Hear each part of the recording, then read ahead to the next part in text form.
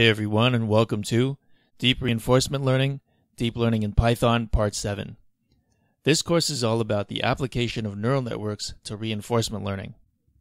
If you've taken my first reinforcement learning class, then you know that reinforcement learning is on the bleeding edge of what we can do with AI.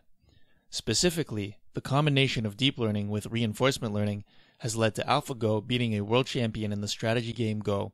It has led to self-driving cars, and it has led to machines that can play video games at a superhuman level. Reinforcement learning has been around since the 70s, but none of this has been possible until now. The world is changing at a very fast pace.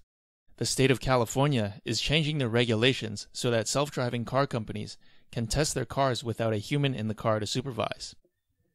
We've seen that reinforcement learning is an entirely different kind of machine learning than supervised and unsupervised learning.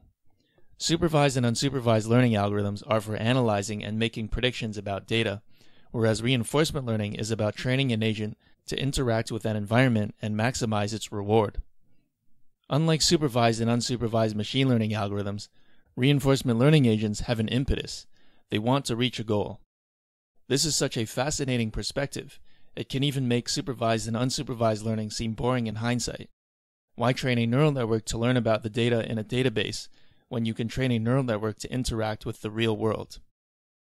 While deep reinforcement learning and AI has a lot of potential, it also carries with it a huge risk.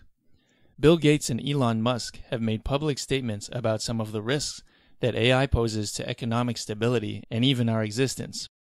In this course, we'll build upon what we did in the last course by working with more complex environments, specifically those provided by the OpenAI Gym. To train effective learning agents, we'll need new techniques.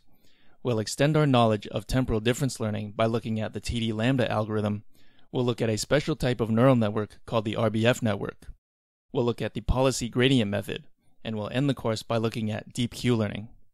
Thanks for listening, and I'll see you in class.